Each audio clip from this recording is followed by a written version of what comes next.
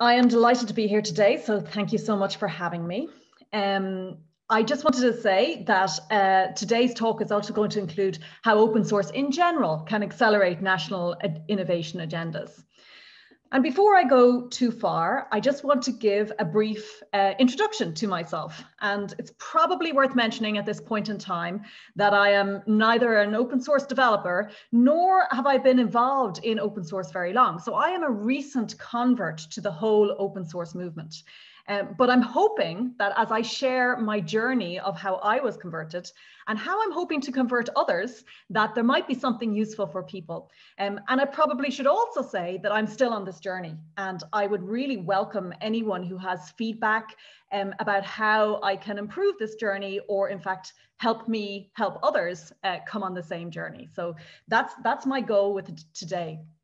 And when I was thinking about the idea of national innovation agendas, that's really where I came from when I started thinking about open source. So for a long time, I have been involved in Ireland's Technology Ireland Innovation Forum. And that group is all about the idea of how do we actually accelerate innovation in Ireland. And it was through other ways that I actually came across a lot of folks in the open source and in fact the inner source community. And then after a while, I was kind of thinking, hey, why aren't people in Ireland talking more about this? Because it seems to me that when you look at the agenda for national innovation, and I've pulled out some of the topics that are involved in Ireland's national innovation papers that come from our Department for Business, Enterprise and Innovation. And I'm pretty sure that these will be very similar topics that other national agendas, innovation agendas may have. But the idea that we want to accelerate R&D, that we want to accelerate the impact of R&D in enterprise, that we want to think about how education can drive innovation, that we want to think about social and economic development and how innovation can impact both of those. We want to think about transfer of knowledge, and we want to think about global collaboration. And when I think about these themes, and I think about what open source can provide, I'm thinking that there are a lot of ways in which open source can actually help. So let's look at how. From my perspective, the first thing is, of course, the accelerated R&D. Now, for me, one of the main benefits that everyone knows about that from an open source perspective is that it just speeds things up, right? If you don't have to reinvent the wheel, if you can take best practices that have already been tried and tested, that hundreds or maybe even thousands of developers have used already, well, why would you start from scratch? This is the prime reason why open source has become so popular. So it accelerates research and development if people can actually take code that's already been written. And we also know that these days in the open source world, there has been a lot of focus in various different industry verticals and how the open source can actually drive those industries these days. But not only that, because a recent report from McKinsey shows that that open source development doesn't just speed up the actual building of code, but the practices themselves can accelerate developer velocity. So regardless about the fact that you're just assembling components or modules that you found out there or in GitHub or whatever, even the practices of open source can actually speed up innovation. And what they found, McKinsey found, was that actually the companies that were engaging in open source practices and both contributing from an open source perspective to open source projects, but also just using the practices, like for example, in inner source, where you take open source practices and use them inside a firewall, both of those things actually speeds up development and speeds up developer velocity. So it seems to me that if you want to accelerate R&D, why wouldn't you go with open source? And the second thing is around this idea of enterprise impact. So for me, again, if you're trying to do enterprise collaborations or corporate collaborations, one of the easiest ways to do that and to remove all the friction that might come with the idea of IP licensing and thinking about that is to do it through open source. And what we're seeing these days is the rise of many industry vertical groups that are actually focused on the very specific problems of industry and solving them together. And that kind of co-opetition is happening across the board. Finos is a great example of that, where you've got lots of fintech companies and banks who are all coming together to collaborate on common banking problems. And actually, and actually be able to use their internal teams when they're thinking about differentiating. They can all differentiate differently, but for the common problems, they're all collaborating. So again, if we're thinking about how R&D can actually accelerate impact in enterprise, then one of the best things to do is to think about open source. And of course, we also know that there's a huge skills gap when it comes to developers in particular, sorry, I should say developers in general, and open source developers in particular. So when we think about how national agendas can help industry, then one of the things they can and should do is think about how can we fill the jobs that are out there with skilled open source and potentially inner source developers. Which brings us to the third point, the idea of skills for the future and education. When I think about how universities or national agendas, when we think about education, can actually increase innovation in a country, then we have to think about the skills that we're actually giving to our citizens in order to enable them to actually participate in the global tech ecosystem. And as I mentioned earlier, when we think about open source, it's not just the skills to be able to participate within open source communities and projects, but the very nature of open source collaboration can help developers actually build a broader set of skills, things like conflict resolution, community development, understanding the legals and compliance issues. Many of these skills are broader than just tech skills, and they can really help round out anyone involved in the tech industry. And so for me, that's a really key set of skills that from a national perspective, we should be thinking about giving to everyone involved in technology. And then this idea of social and economic impact. Well, it's been proven with recent studies that the economic impact of open source can be quite significant. So there's a chap called Frank Nagel who's done a lot of research in this area. And when you look at his reports, he shows that he can measure it on from a national perspective, that for every 1% of increase in GitHub contributions that a nation makes, you get increases across a wide variety of areas. Things like the numbers of ventures that are actually created, things like the number of financing deals that are happening in the country, things like the number of acquisitions that are happening in the country, things like the number of mission-oriented ventures that are actually being started up in a country.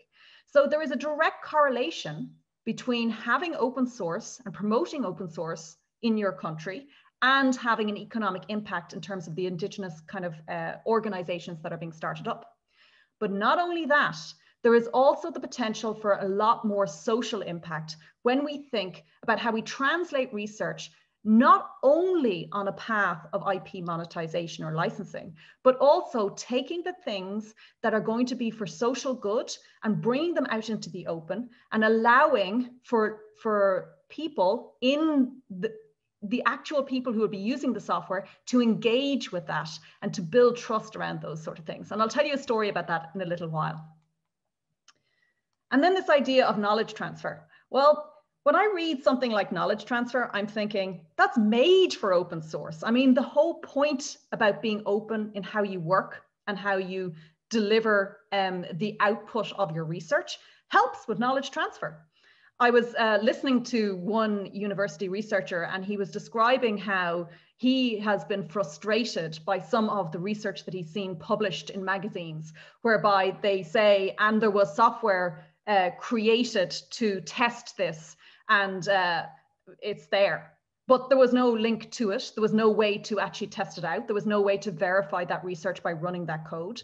When we think about the necessary levels that we want to get to in science, where we verify what researchers are doing, we need to think about software being accessible so that research results can be verified and repeated and built upon. So when we think about knowledge transfer in the context of an R&D ecosystem, we really need to think about open source. And then the last thing was international collaboration. And in my book, there is no better way to facilitate international collaboration from an R&D perspective than by the use of open source.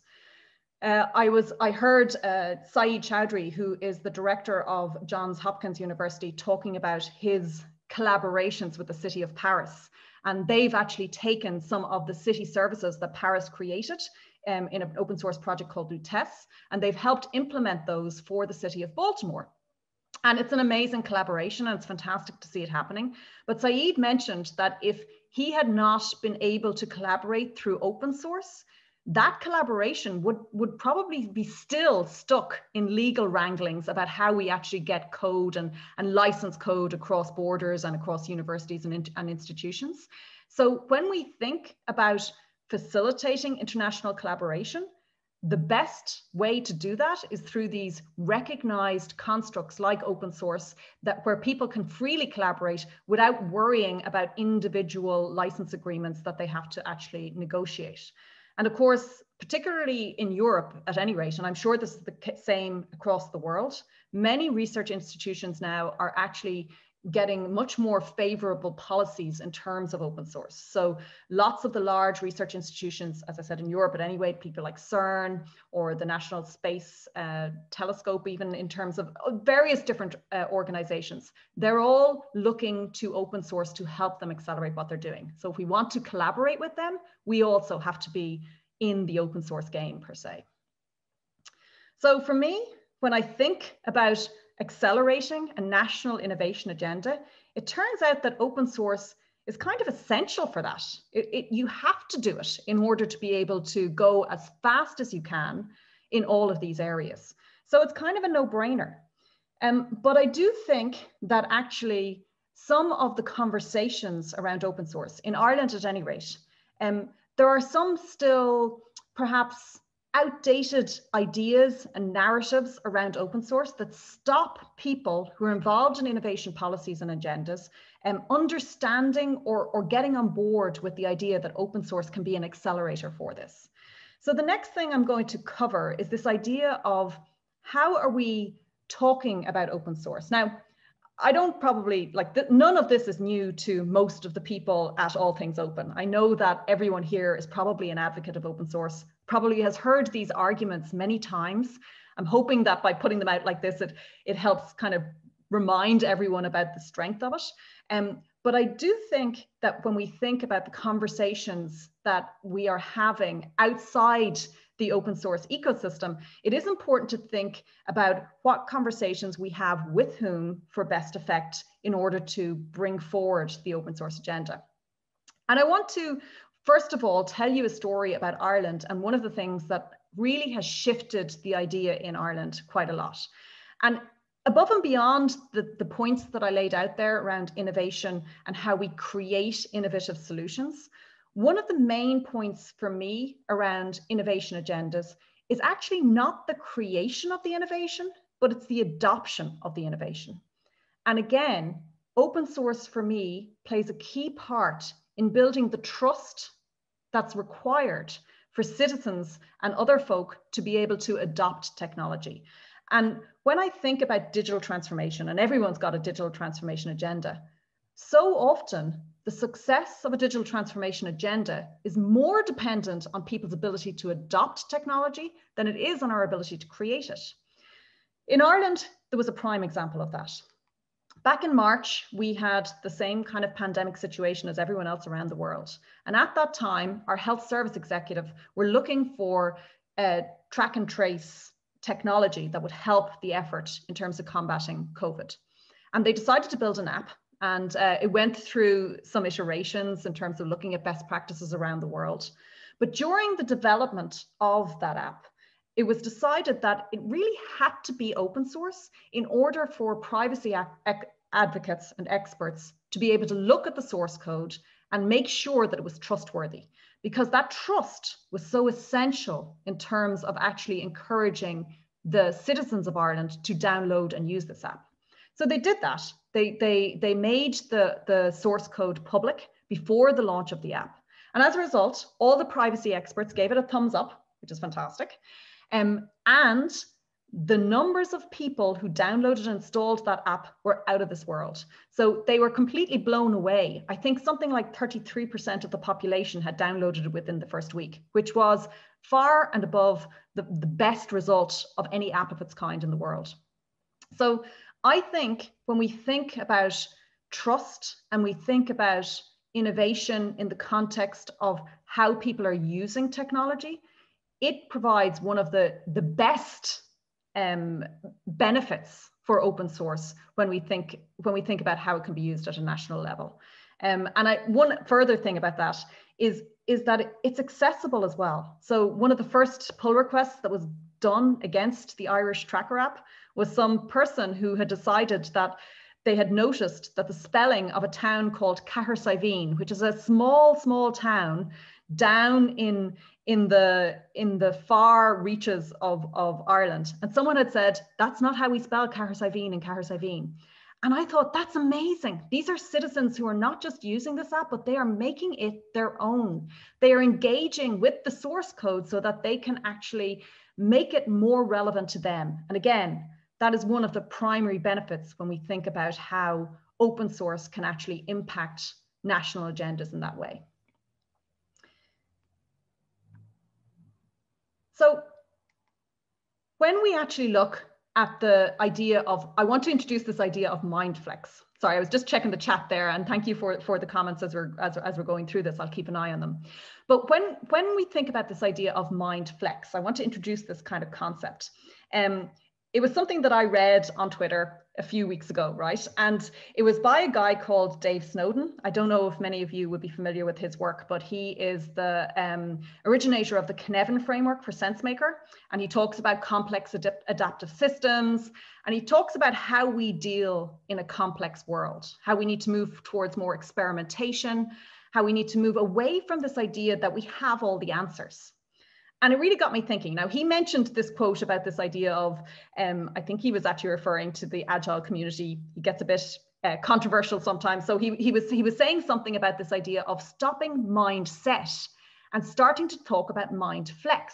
And it really hit me because there's an awful lot of conversations that happen around open source mindset, right? Or collaborative mindset. But this idea of flexing your mind, it got me thinking, how can we actually think about how we flex our ideas about open source and flex other people's ideas about open source in order to accelerate the open source agenda? It reminded me actually of a quote from F. Scott Fitzgerald, who talked about this idea of the ability to hold two opposing ideas in your mind and how that's a sign of first-rate intelligence. Or indeed, James Joyce, an Irish author, and he talked about this idea of having two thinks at the same time. And I started thinking, well, how can we use that concept to think about how to create arguments and narratives and stories around open source that will become even more compelling for people who don't necessarily or haven't grown up in that ecosystem, don't understand the value. So what I want to do now is maybe look at a few examples of how we might think differently, or in fact, think two things at the same time around open source and how that could help us as we have these discussions at a national level in terms of how open source can be used. So the first thing is around this idea of open source and money. And I think this is a really interesting one because there are literally two narratives that are happening simultaneously around open source and money. There is a whole kind of set of ideas around the fact that there's not enough money getting to open source maintainers. But there is simultaneously an entire conversation around the idea that there is so much opportunity, commercial opportunity in the open source world that is probably unleveraged to the degree that it should be. And so for me, these are two things that are both true simultaneously, but feel a little bit conflicting. There's not enough money, and maybe there's so much money, there's so much opportunity.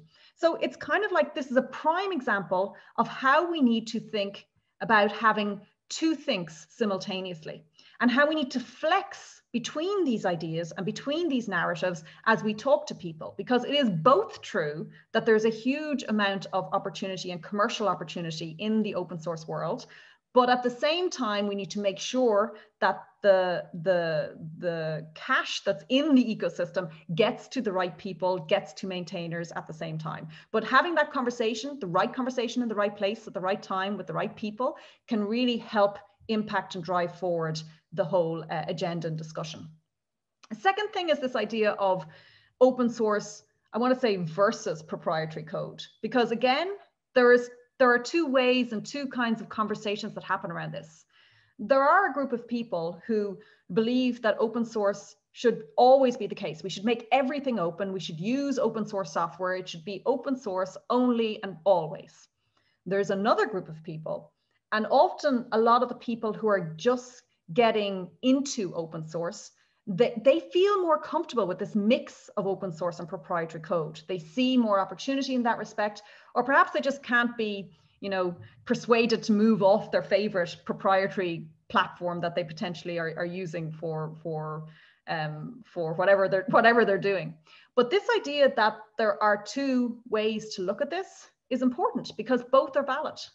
It is true that there is a group of people who want to push forward the open source agenda so dramatically that they will, they have chosen to use open source all the time. But that should not block people who want to mix their use of open source and proprietary code from participating in the open source community. So for me, this is another example of two things. Both should be possible, both should be supported, and both are valid approaches to how we use open source, and both should feel welcome in the open source world. Also around the path to open source, because from my perspective, there again are two narratives that I've heard around this. There is this idea that people should jump directly to open source. When we think about that, we should make sure that people get directly into GitHub. They should be contributing to the community. But there's a second path that people are exploring, and that's this idea of using inner source as a path to open source. Now, inner source being taking the methods of open source and the practices that have emerged around the collaboration around open source and bringing it inside the firewall and using it to develop proprietary code. And I happen to be involved with Inner Source Commons, primarily actually because I see it as a way to help corporations accelerate their development, even if they're not doing open source. And I know that a lot of organizations who've gotten involved in inner source are doing it to help them on a path to open source. And of course, the more people that are actually learning how to collaborate, how to actually develop in an open way, the more likely and easy it is for them to take the path to open source. So in many respects, again, both are valid approaches. This is a two-think thing. We can both provide opportunities for people to jump into open source, or both use inner source as a path to open source. So it's important to understand that these are two things that can happen, and depending on your context, one might be easier than the other. And we want to make sure there is as many easy paths into open source as possible. And now this one that comes close to my heart, this idea of open source and diversity. I have spent many long hours in conversations and panel sessions and working groups around diversity in tech. I've spent over nearly 25 years now in the tech industry. And this is a constant challenge, right? This idea of diversity from all perspectives, gender, but also marginalized groups of all types. And I've noted that in the open source community, there are again two discussions that happen around this. First of all, it's pretty obvious from various different discussions that there are scenarios where open source community have issues with diversity and inclusion, that not every project is as either diverse or as inclusive as we'd like. On the other hand, I see open source as a huge opportunity to increase diversity and inclusion. I mean, as I mentioned, I've been in the tech industry for over 25 years, or nearly 25 years now. And for the last number of decades, I have never even attempted to actually develop any code.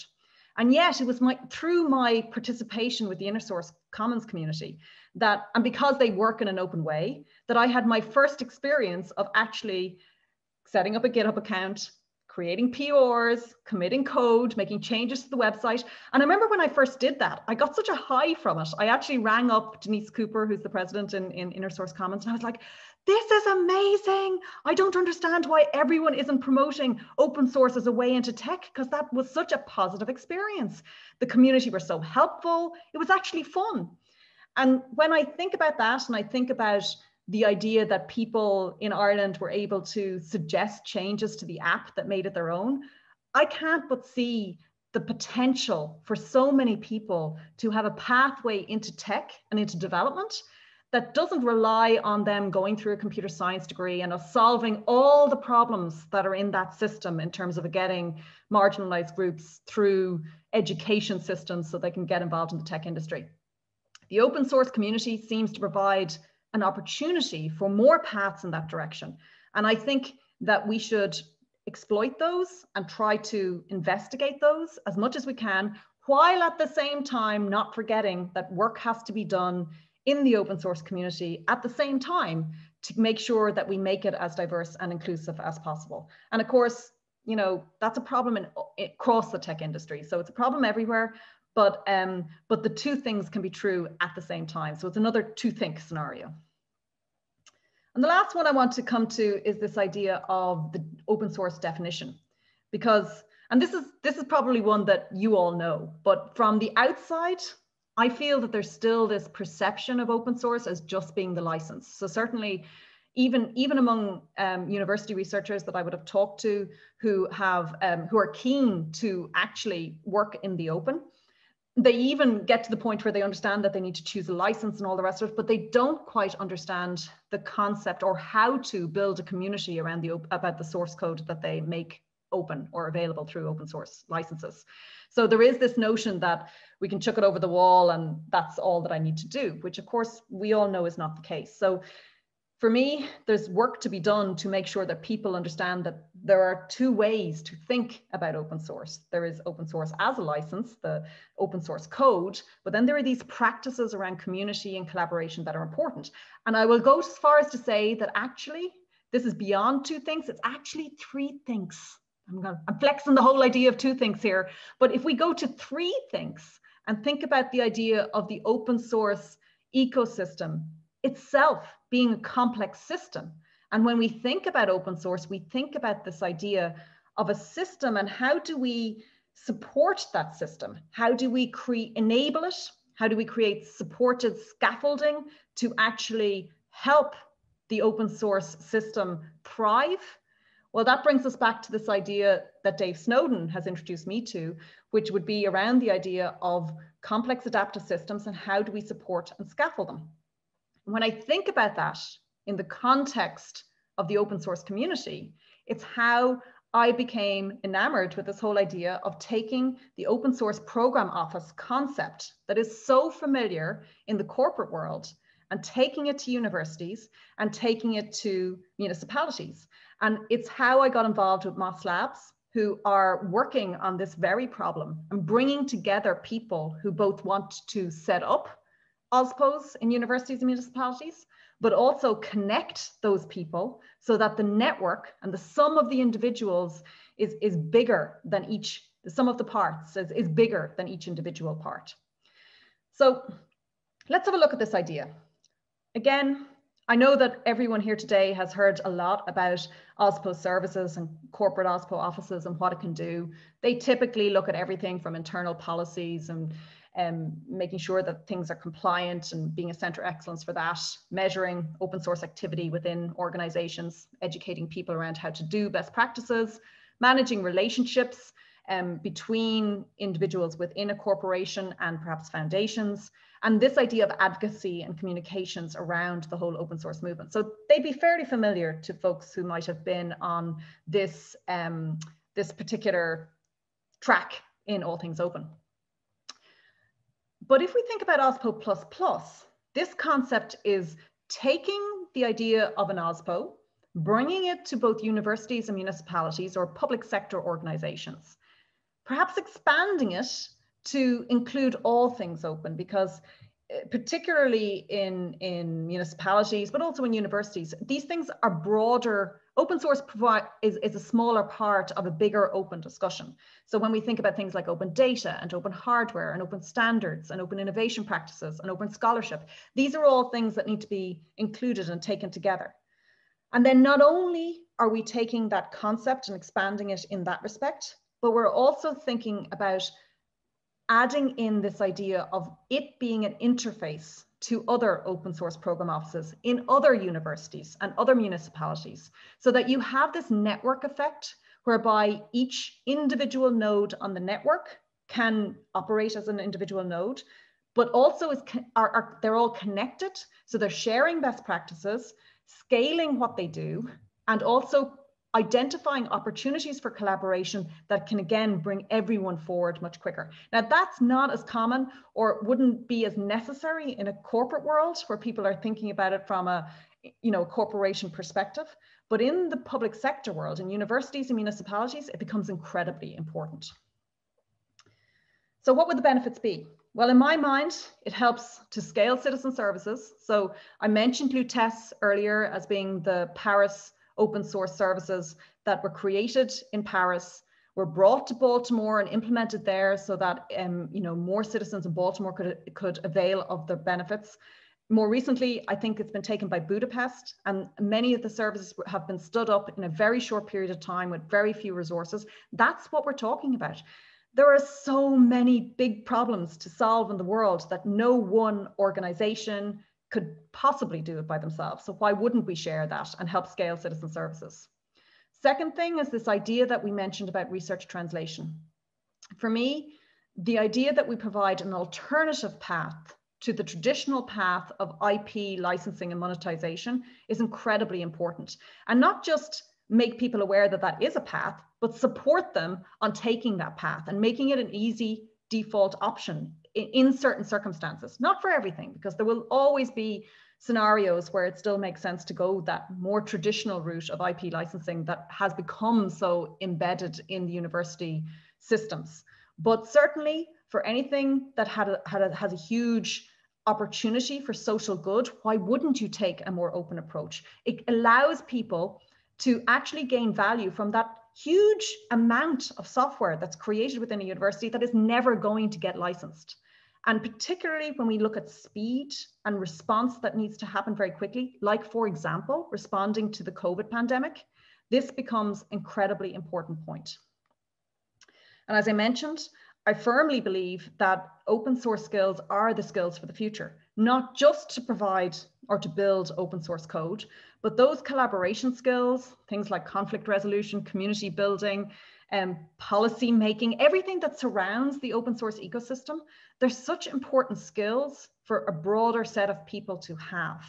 And so for me, when I think about innovation and I think about, sometimes what feels like a relatively narrow set of skills that we are creating to address the opportunity that innovation can bring, I think that these cross-disciplinary areas that open source touches on could really, really help the whole industry if we think about that at the broader level for skills for the future.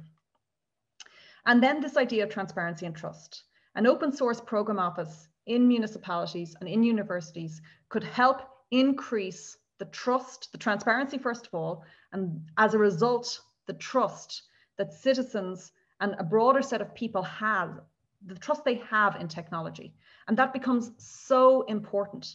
And this is cropping up all over the place. I mean, it's not just in terms of the COVID tracker app that I was mentioning earlier, but this breakdown of trust between citizens and people who are providing them the solutions that are helping to make their lives better.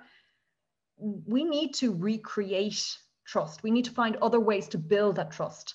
Or we'll have a scenario where people will reject the technology that we're trying to build, perhaps not for them, but what we should do is build it with them so that they feel engaged, so that they feel like they're part of the future that is being built around the technology industry.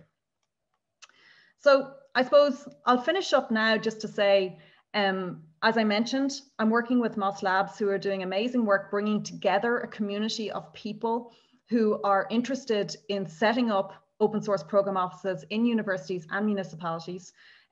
They've managed to bring together an amazing group of people. There are already collaborations happening in that network between institutions. I'm delighted to say that Ireland has the LIRO, which is the Irish Software Research Centre, has launched its own OSPO and has already started doing joint proposals for projects with other universities within the network.